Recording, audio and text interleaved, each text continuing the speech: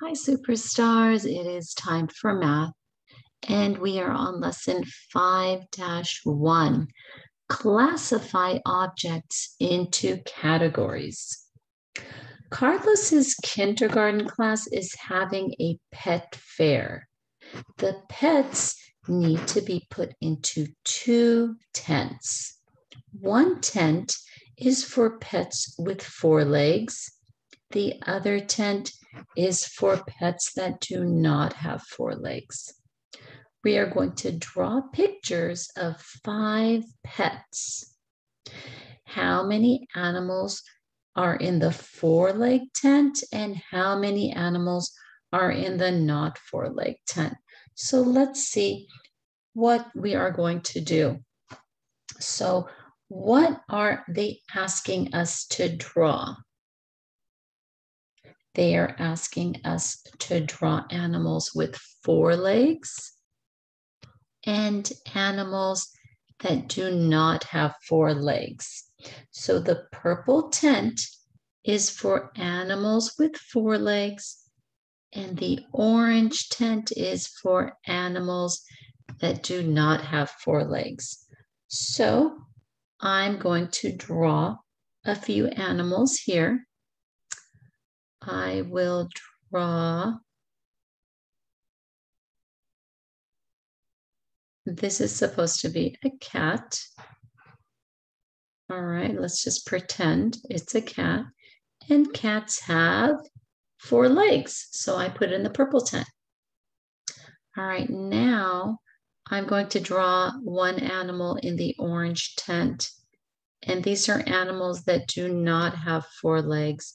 So I'm going to draw a fish because a fish doesn't have any legs. So that belongs in the orange tent. All right, now I will draw another animal. What do you think this is? It's a bunny rabbit. Bunny rabbits have 4 legs, so I put it in the purple tent. And now I'm going to draw an animal in the orange tent. What do you think this is? This is a bird. It's a funny looking bird, but birds do not have 4 legs. They have 2. I'll give it some feathers up here on his head.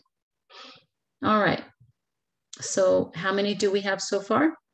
We have 2 animals in the 4 legs tent and 2 in our not 4 legged animals.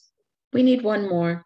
So I think I will draw one more animal here.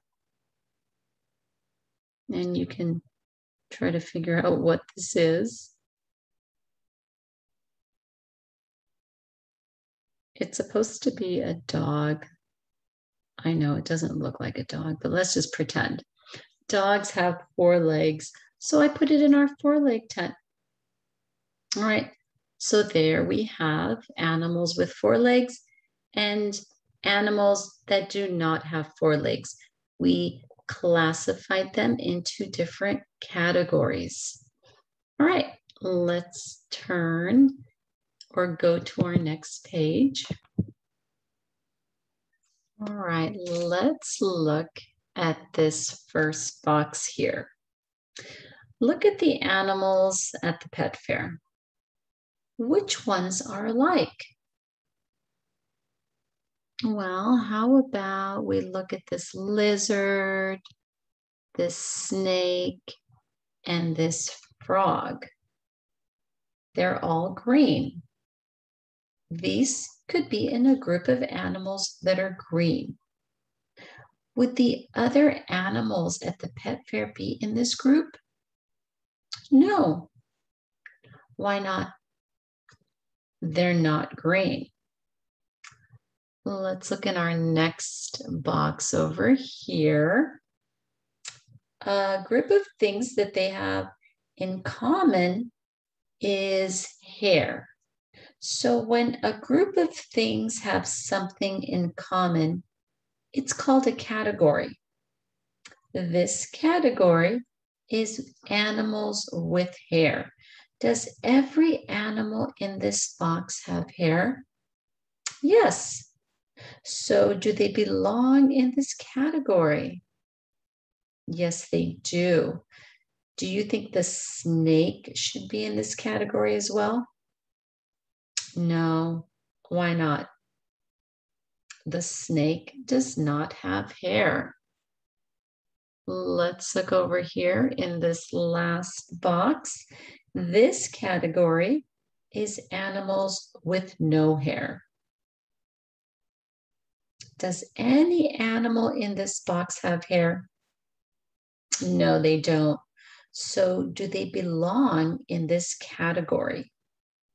Yes. Should the dog be in this category as well? No. Why not? Because the dog has hair. So you have classified these animals. And when you classify things, you are putting them in a group or a category because of things that are the same. So let's look at our guided practice here. Number 1, draw a circle around the animals that have feathers. A turkey has feathers. Does a bird have feathers? Yes. How about the rooster? Yes, it does. Any other animals with feathers? The chicken. Very nice. Now, mark an X on the animals that do not have feathers. All right, does this snake have feathers? No, or is that a worm? How about the frog? Does a frog have feathers? Nope, so let's put an X. And how about the snake? Nope, no feathers, so we put an X on him. Let's go to our next page. All right, let's look at number 2 here. What can most animals with wings do? They can fly, that is correct. I want you to draw a circle around the animals that have wings. So which animals have wings here? The eagle, this blue bird, and this bird right here.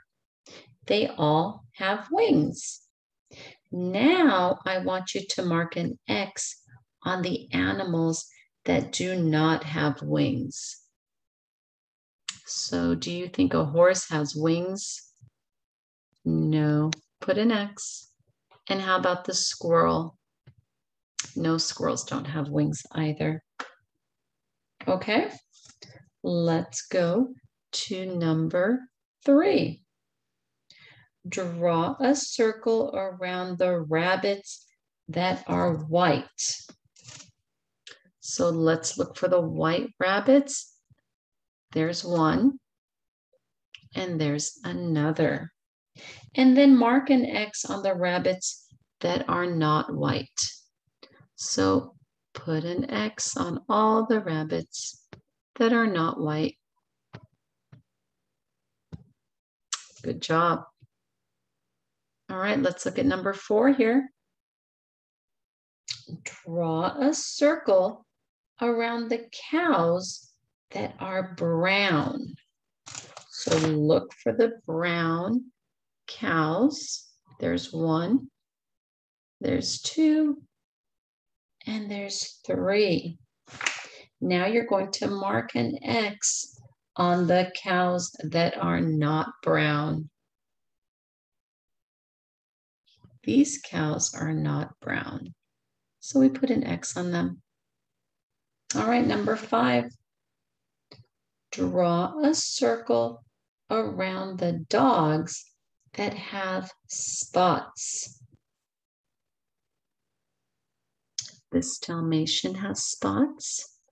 This looks like a beagle. And this dog has spots. How about this one right here? Okay. You're going to mark an X on the dogs that do not have spots. So I don't see spots here, or here, or on this poodle, or on this dog. Good job, superstars. Let's go to our next page.